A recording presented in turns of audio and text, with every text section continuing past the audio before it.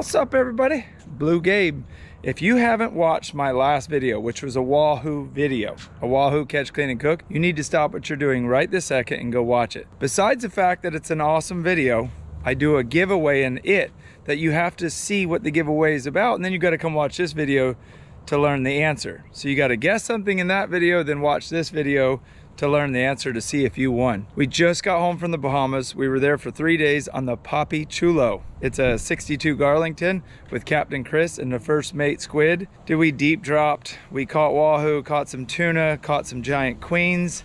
But most importantly, what you're gonna see in this video right here is we caught some of the rarest fish I've ever seen. I didn't even know they existed. And I've got my brother, Dr. Aubrey Arrington, coming here to see them. I haven't even opened the cooler yet because Aubrey wants to dissect them. He wants to look at them. He is a marine biologist in trade. That's what he went and got his doctor's degree with. He loves fish, especially rare fish. Also, I gotta give a huge shout out to Outboard Specialties in Pompano. Mike and Mike, they beat anybody's price. They gave me the best price I could find on these motors. They installed them the same day. Test drove them for me today. Got the props right, got everything right, and I am ready to go fishing. So all we're doing now is waiting on Aubrey. But let's take it back to the Bahamas. We're deep dropping in almost 2,000 foot of water. You gotta realize 2,000 foot is a long ways down. There's no light down there. It might as well be Mars. And we catch these awesome fish. I think it's called an oil fish. Aubrey's gonna explain that when he gets here, but we also caught a lizard fish and we caught a pomfret. That was such a fun, much needed trip, it's insane. So please, if you haven't watched my last video, go watch it, and then this video will make a lot more sense. Shaking the tree, baby. Shaking the tree.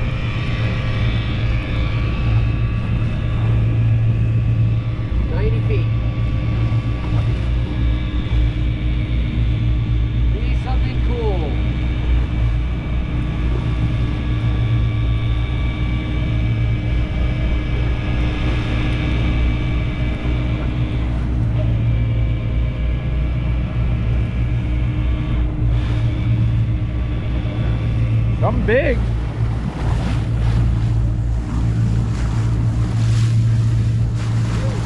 Something big's on the bottom.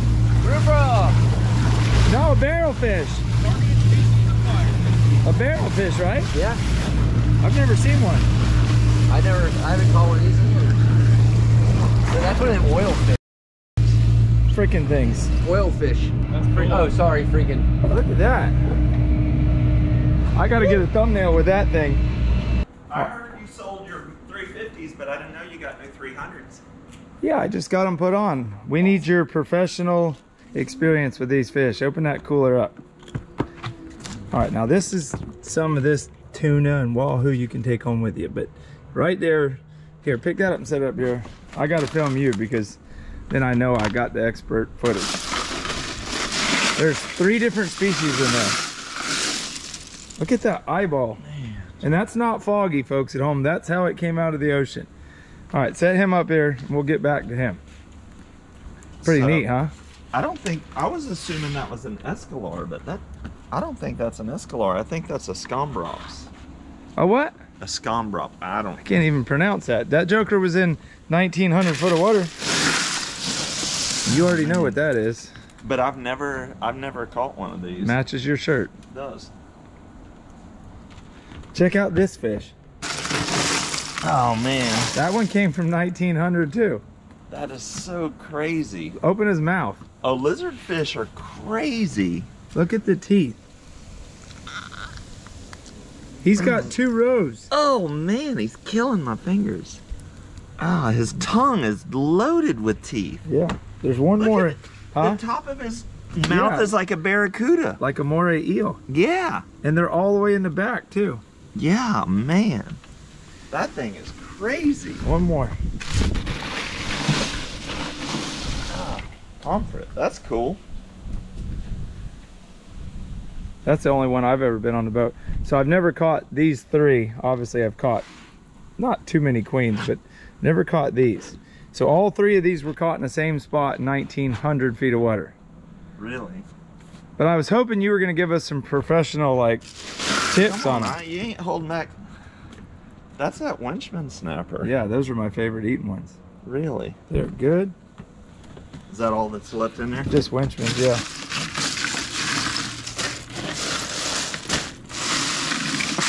That's it. All right, what can you tell us scientifically about these fish? I got to do some research. I was expecting that to be an escalar, but I'm pretty sure it's not. Open that joker's teeth. Here, let's put the tuna back in here because that's all sushi grade. You probably don't like eating that, do you? Sushi grade. Does tuna come in any other grade? Yeah, it comes in old grade. Open this, dude's. Bro, I got to get reading glasses now at 42. It's caught up to me. I can't see close. 45 was the number for me. He's even got teeth down his throat. Oh my goodness. I got to go get my phone real quick so I can zoom in better. Hey, listen, what do? You're a PhD fish ecologist. Your brother calls you and goes, I got a cooler full of cool stuff. We call it deep dropping over in the Bahamas.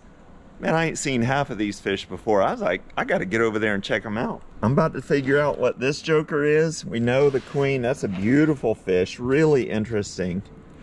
These queens, that big forked tail, that's a constantly moving fish, I believe. Winchman, cool. That lizard fish, these jokers lay right on the bottom, just like this.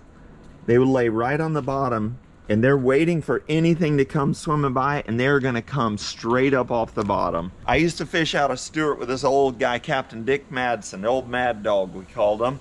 We'd go out off of Stewart in his old boat, the DB. We'd be trolling planers. You know, like 90 feet off of Stewart, trolling around kingfish, balls of bait, trying to catch sailfish, whatever.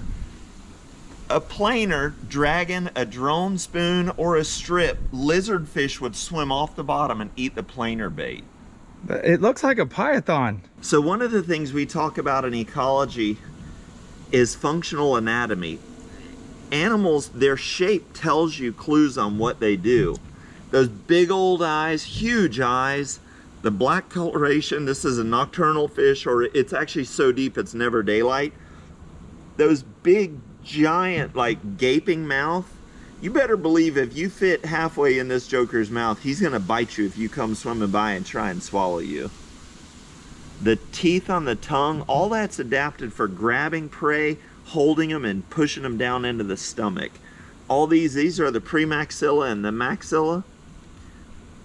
And then they've got these vomerine teeth up on top of the mouth. They got that tongue patch of teeth.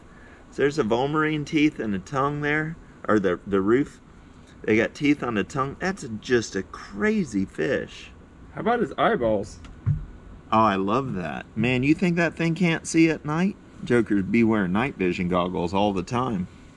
Tell us about this lizardfish. So it's crazy to me that the lizardfish and this fish were caught at the same depth. Open his mouth. Look at the rows of teeth.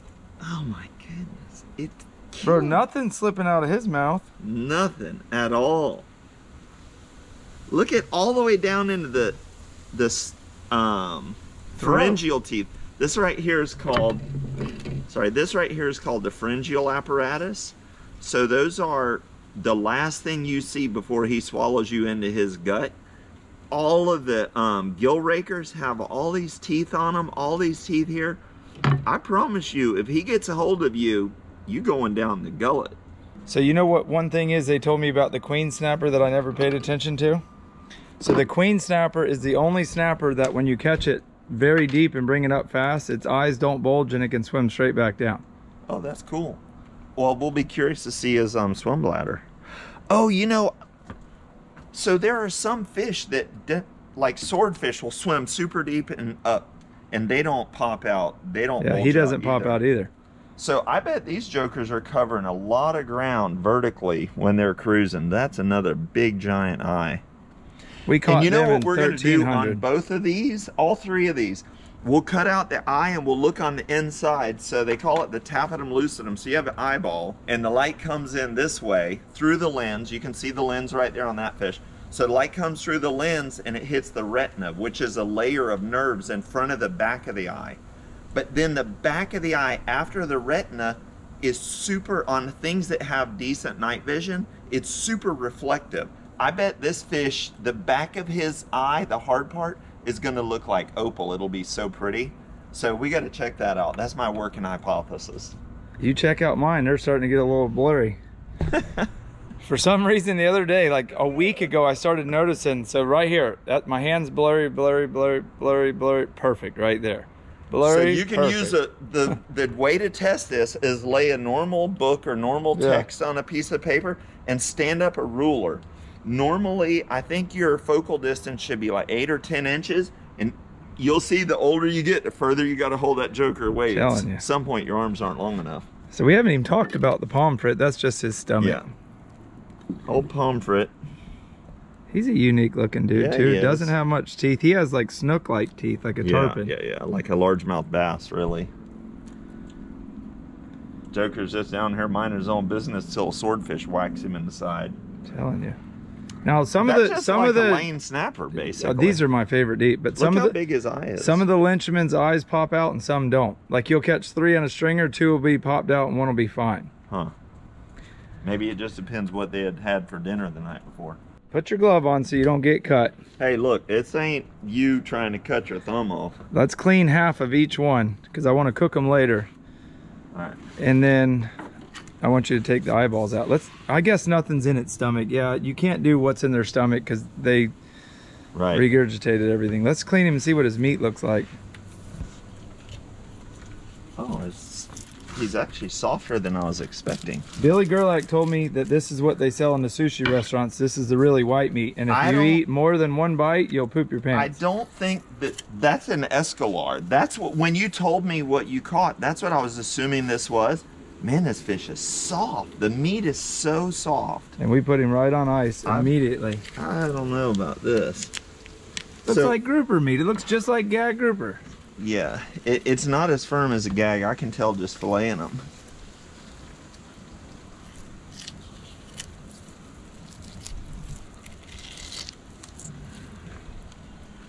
Old Dankos are always dangerously sharp. I know that. Yeah, especially not that an old one's not sharp, but that's a new one. It looks just like a gag, maybe a hair darker. Yeah, it's definitely darker, and I think it's going to be a lot mushier. Feel how soft it is? Huh. He's got pretty meat, but I heard it's bony. Yeah, they have a big row of bones right down the side. Man, those scales are tough. What do you think it feels like to get ripped up from 1,900 feet? I don't know. And with that LP, it doesn't take very long. Man, that is going to be a bony fish. It's like it's sort of like a sand tile. Yeah, I see that. We can cut around the bone. Sand tiles. We'll just try a piece raw. I don't know if I'm doing that. Sand tiles just have that one row of pin bones. I don't act like I never cleaned a fish before on this one.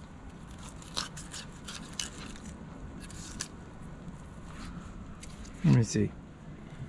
It looks nice, but you can feel all the bones. Here, one here. I don't even think you'll be able to eat it. Yeah. There's a couple rows of bones, I think. I know the pomfret's good. You had pomfret before? Yeah, Nick loves them. Yeah, I was going to say, you and Nick caught a nice I've never caught one, but Nick catches them.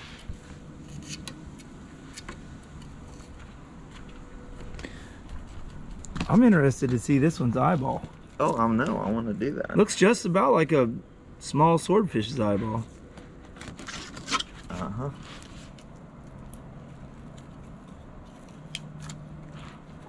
What was the traffic jam on 995 about? Oh my goodness. An accident or something? I actually got off at Hope Sound. Oh, so you didn't see it? Well, I got off at Hope Sound, and then when I was getting ready to turn to come over here, I could see it was moving again. So I jumped right back on, and the accident must have been on the overpass at Hope Sound. Aubrey was supposed to be here an hour and a half ago, but there was a traffic jam. I live right off I-95, which is the main highway that goes up and down the east coast of Florida, and there was a bad accident, like normal. For some reason, this is literally the Bermuda Triangle for accidents. All right. That don't look bad. That don't look bad at all. All right, let's throw these in here. The carcasses? Yeah, I'll clean the rest of them later. I'm going out to hunting camp. I'm cutting the eye out of that. We'll throw this fillet in here too, so you have room. This meat definitely doesn't look too appetizing. No. This does not look bad. You know what else is like this are piranhas. I've eaten a bunch of piranhas in Venezuela. They also have nice looking meat, but they're full of bones. So we would just fry them whole and then eat them real carefully. That might be the way to eat that. All right, let's cut this eyeball out. That joker. Use that smaller knife so you don't have a... I like the big one, to be honest. Look at that weird skin around the It's got eye. like a scale. Well, I think it's aerodynamic to keep his eye. If you have kids and you've never cut out an eyeball of a fish before, you're depriving your kids. There's nothing a kid likes more when you're cleaning a fish than to cut the fish eyeball out and hand it to them. I did it the other day with a deer, and I sat there and looked at it for a while. Oh yeah, it's cool.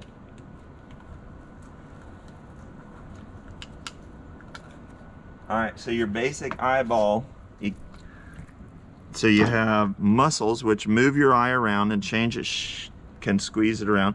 And then here's your big optic nerve. Got to send all that information back to the brain. So you can see the optic nerve right there.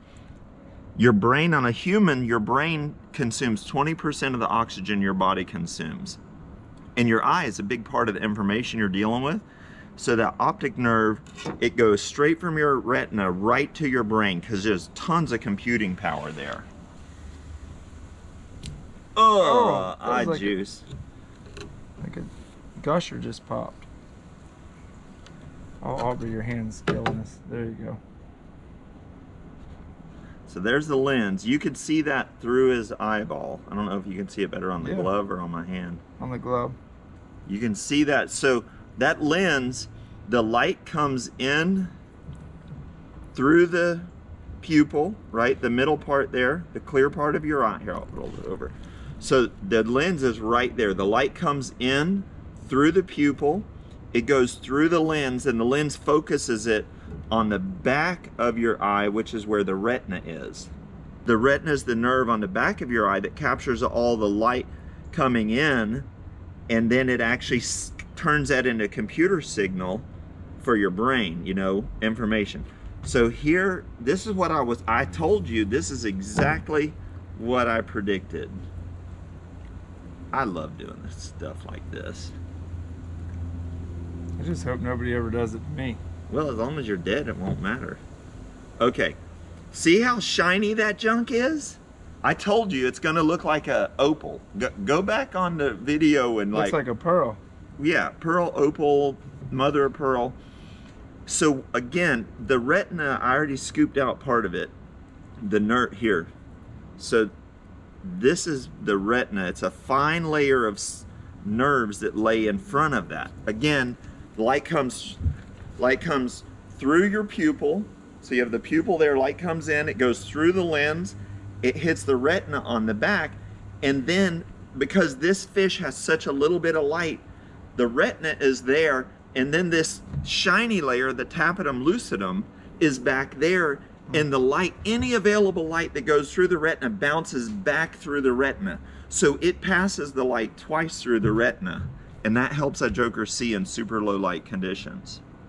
There's the, you can see. That's cool. You learn something new every day. I'm just wondering how many high school biology teachers are going to think I'm wrong. I don't know. I missed that part in class. That's cool though. So if you ever look at like a backside of a deer eye, it won't be near that shiny. And like if we went and caught a largemouth bass, it would be a little shiny, but nowhere near that shiny. So it's shiny because of how dark it is? Because the fish has such a little bit of light, that shininess reflects that light back through the retina. So it goes in, hits it, and it reflects out. And it's just trying to use all the light it has available. It's trying not to waste any light. So while Aubrey's looking on his phone trying to figure out exactly what that fish is, I'm gonna go ahead and give the exact amount of gas that we bought while we were in the Bahamas that you have to know to win the giveaway. $2,189.50. Good luck to all of you. If you win, I will find you and I will leave a comment under your comment telling you how to get to my Facebook or to my Instagram. I'm not a robot. You better not fall for any robots. You'll know if it's me. So good luck to all of y'all. What'd you figure out? Or you're texting somebody? I texted Dad. Dad tried to call me. I'm like, I'm at Gabe's house. He's filming. I can't answer. I don't even think we're gonna eat this thing in this video. I got to go. I got time to go to hunting camp. Aubrey just explained some stuff that was really, really interesting to me. I will eat it in the next video because I'm going to hunting camp. So thanks for watching. Thanks for subscribing.